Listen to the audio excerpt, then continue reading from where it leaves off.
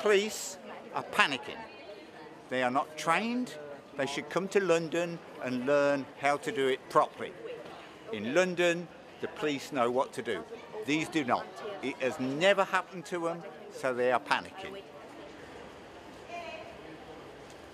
We were cycling today and we were coming back towards La Ramblas where we'd hide our cycles, and we were in the street next to where we are now, and we heard gunshots and people were running and screaming.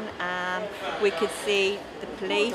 Obviously something serious was happening, so a kind store owner let us into his shop.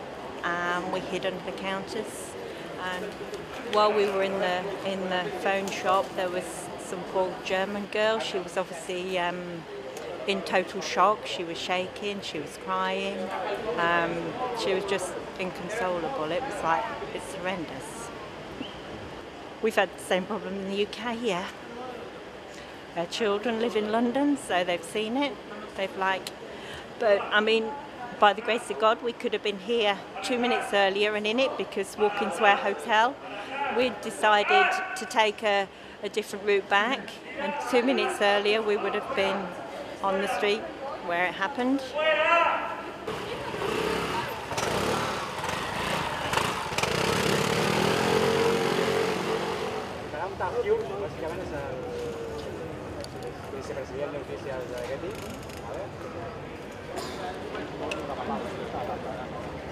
Creo que nunca, y espero que nunca más, esté con este silencio en la Rambla a estas horas.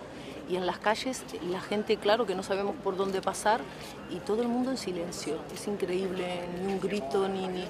La gente creo que llora en silencio, me da muchísima pena, muchísimo. Creo que son muy impactantes todas las imágenes que vimos y no estamos nadie preparado. La policía lloraba, y es que yo he estado... O sea, así, aquello que te impacta, ¿no? Porque te parecen tan fuertes, pero creo que nadie está preparado. Pero me conmovió que policías se secaran las lágrimas. Es muy fuerte. Es lamentable.